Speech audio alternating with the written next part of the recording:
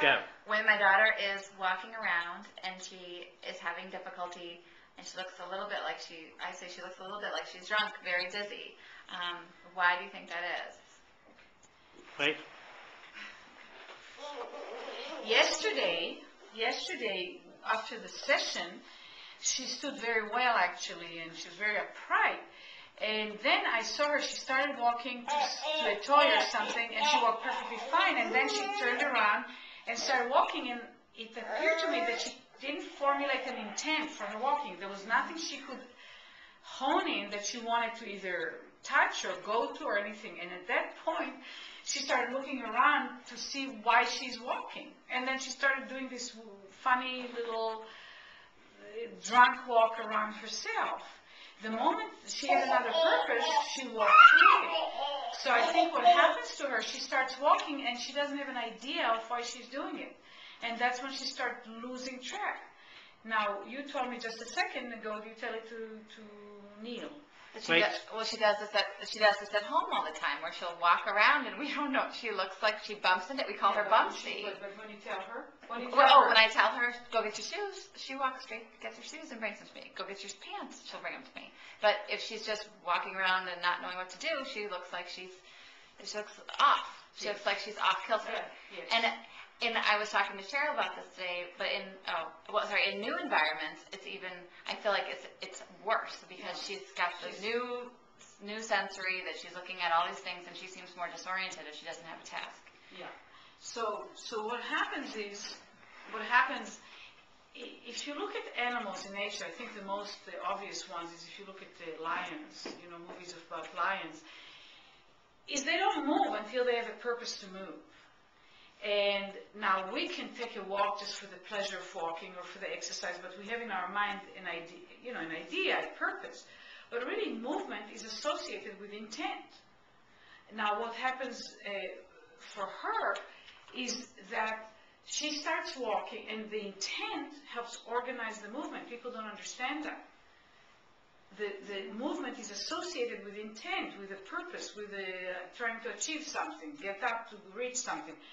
Go down to rest, walk to mommy, get the pants.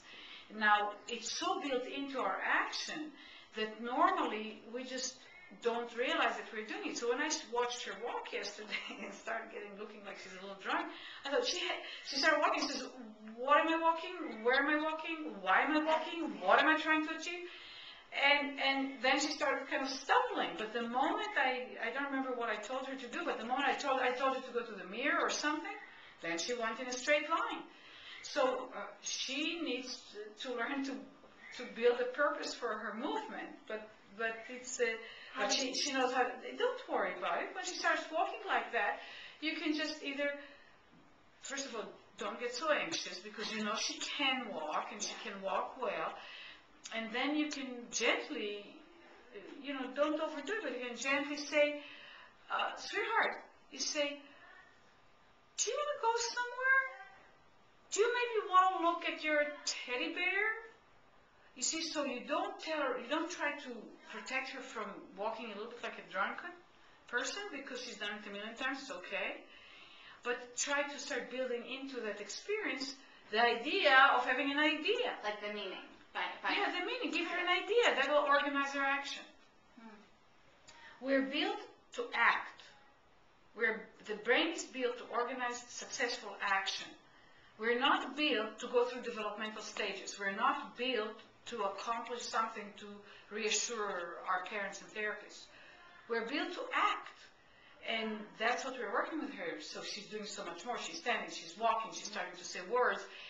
Despite her very rare and severe condition, her brain is figuring out how to do it. So now that's the next thing. And that's what we want. We want our brain to figure it out. Yeah, it is figuring it out. Look at the changes. That's the brain figuring it out. So the same brain will keep figuring it out more and more. So it's not like she's lacking balance or she's not in good shape. She's perfect balance as long as she has an idea. And in a new environment, it's more challenging. She also gets distracted. She sees a lot of new things and she feels a little more insecure. So that always tends to regress us anyway. Okay? Does that make sense? So, getting worried or thinking she doesn't have proper balance or she has a genetic disorder, say, she has no idea why her feet are moving forward right now. Let's give her a purpose. That's a good idea. That's a great idea. You see, and it takes away the feeling of something is terribly wrong. It gives a feeling of an opportunity to create something better. Yes, because I think when you see her and she's bumbling around, I'm going, oh my gosh. Well, she is bumbling, wrong. but she's bumbling around mentally. She's not bumbling around physically. You see it in the motor performance, but it's her. It's in her intellectual formation. So it's a great opportunity to sharpen her intellectual performance in relation to her movement. Okay, that makes sense. Thank you.